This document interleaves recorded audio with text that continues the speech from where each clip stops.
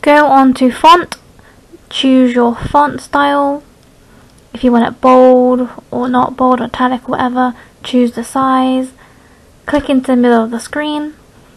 Now enter the word that you would like. So I'm just typing the word subscribe. Use the move tool into the middle. Go on to type, convert to shape. On the left hand side, press custom shape tool. Go to the top to edit and define it as a shape. Press OK.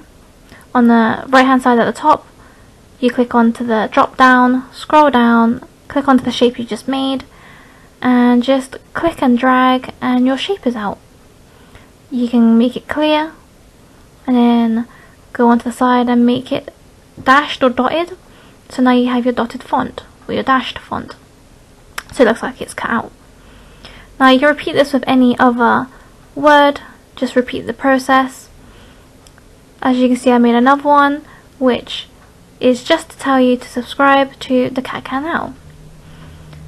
So on the inside you can fill it in with colours or with a pattern, and the stroke, which is the outline, you can change the colour as well.